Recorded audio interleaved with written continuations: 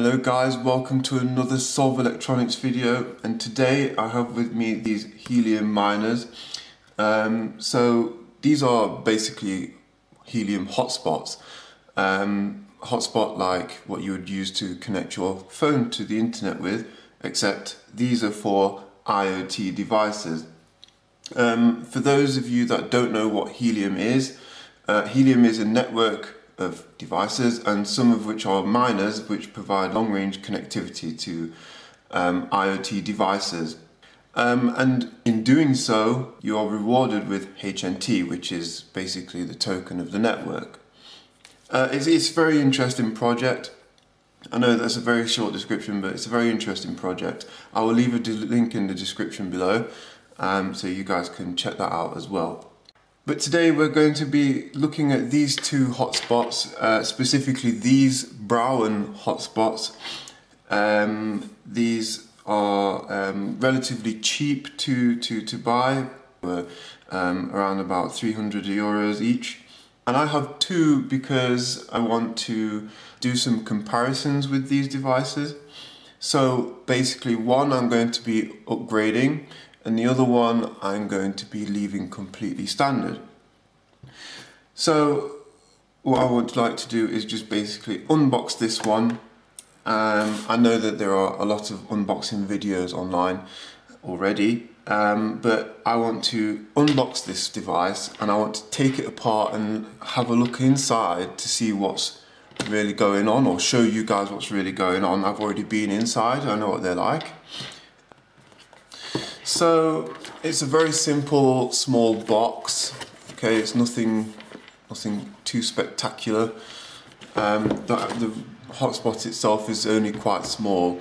You know, my hand's quite big, and yeah, I mean, there's not much going on.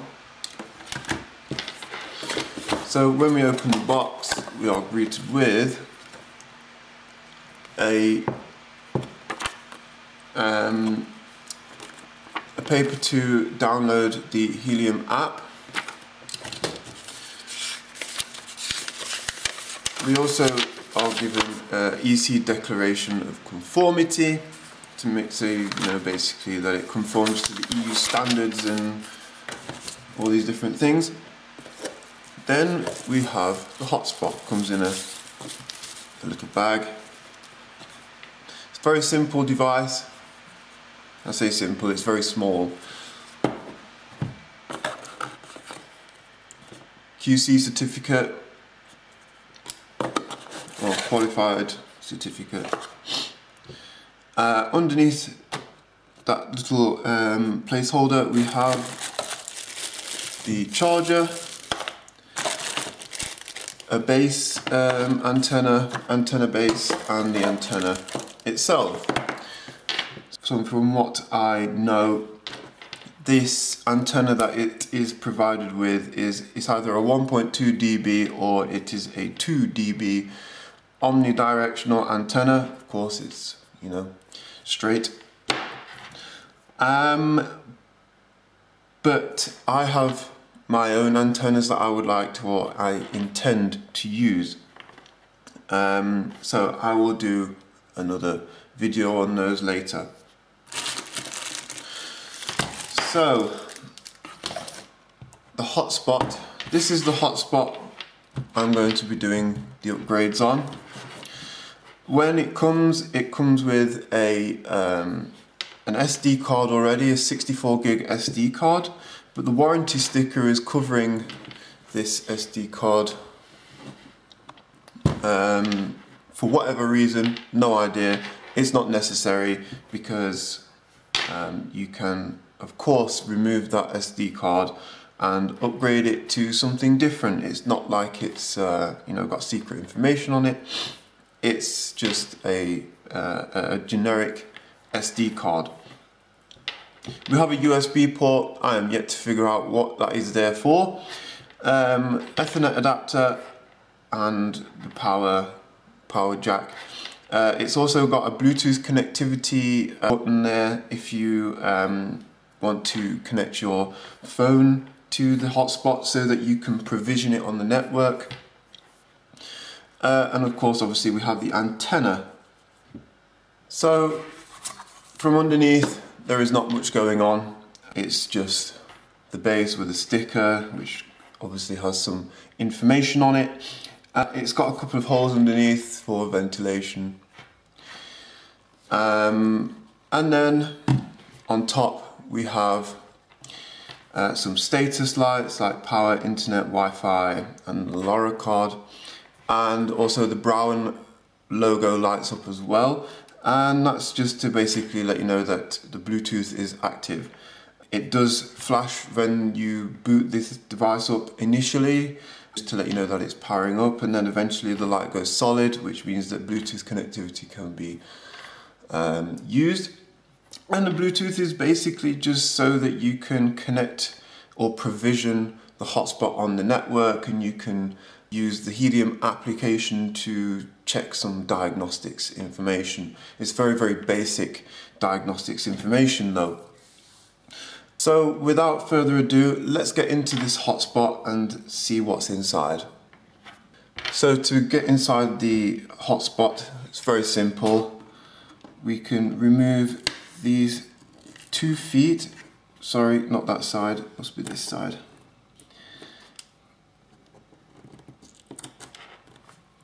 We just remove these 2 feet here, and there are 2 screws, some Phillips screws here.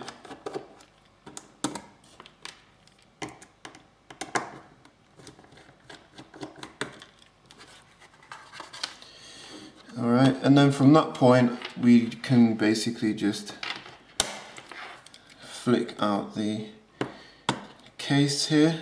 It's a bit difficult though, I don't have a spatula to get this out. It's a bit awkward.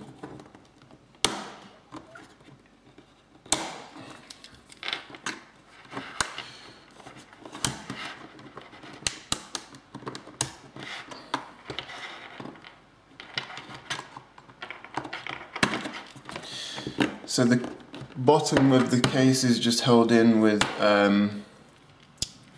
some clips. They're quite soft, so you don't have to worry about them breaking. So underneath we are greeted with just the bottom of the board, and there are 3 Phillips screws here.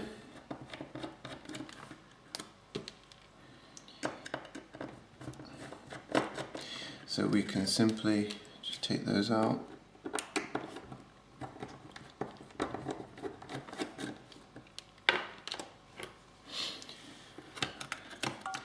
And we can lift our circuit board, disconnect the cable for the LED, and disconnect the antenna cable. So we can leave that to one side. It has a thermal pad stuck up here. So we are left with this board. Let's zoom in and see what we have. So let's check out what's on this circuit board. We have, of course, the processor, which I will take off the heatsink for shortly. We have the LoRa concentrator card here as well, which is covered with this heat shield, which is basically just a very thin piece of aluminium. We have a 2.4 gigahertz Wi-Fi module, which is an AP6236. We also have a 32 gigabyte flash module made by Toshiba. We also have a 4 gigabyte RAM chip here. I assume this is DDR4, but I can't know for sure because I can't get the details from what's written on this chip here. So let's quickly pop this heatsink off, this heat shield, to see what lies underneath. Nice and gently. Okay, so this is a Rockchip RK3566. It is a quad-core Cortex A55 processor, which is capable of up to 1.8 gigahertz processing power. It supports DDR4 and DDR3 RAM modules, which is why, like I said, I'm not exactly sure what this is, but I do know that it is 4 GB. So why don't we take off this concentrator and see exactly what the deal is with that. Screws are solid.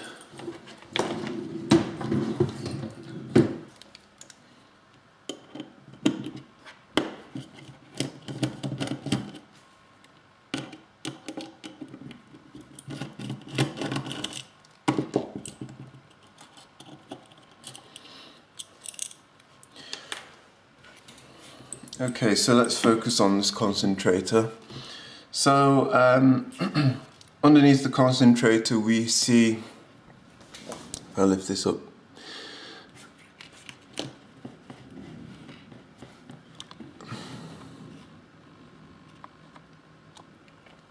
So the concentrator is a PCI Express card, mini PCIe.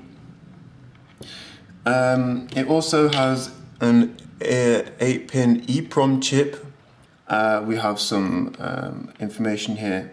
We don't really see too much of what's going on. On the other side of this PCIe chip, the shield is soldered onto the top, so we can't really see what's inside, but I do have a picture of one that has been dismantled.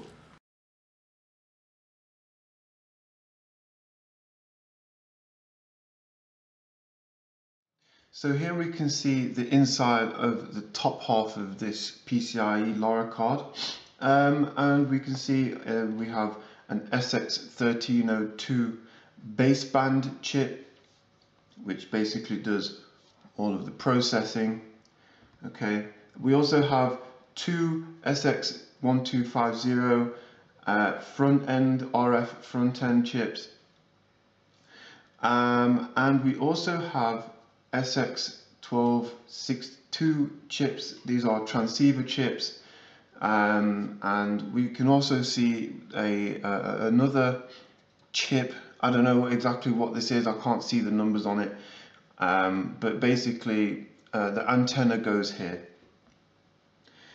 We can also see that we have some SAW filters in there. There are 3, and that's basically all there is to it.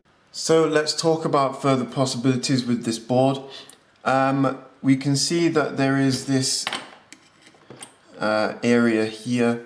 I don't know what you could possibly put there, but it looks like some sort of SIM card slot area where a SIM card could probably go. But honestly, I really don't know. I don't know. I'm not sure.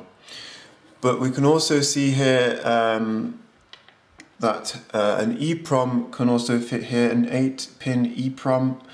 I'm not quite sure what the possibilities could be with that. I don't know, or some other kind of 8-pin chip, but I assume an EEPROM would probably go there.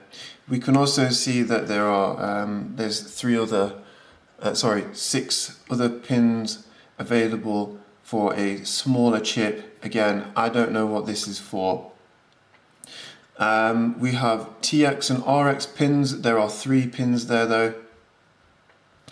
And right next to the Wi-Fi module we have VCC, SCL, SDA and ground pins available. These are used for the I2C protocol. So you could connect this to an I2C to USB device and probably or possibly connect it to the computer and interact with the board.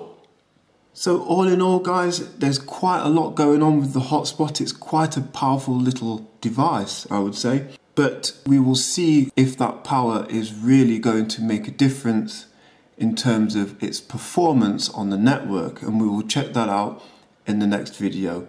In another video, I'm also going to be doing some upgrades, and we will see if that makes a difference to the hotspot in comparison to the normal hotspot. That's all to come in the future. So stay with me guys, and I will see you on the next one.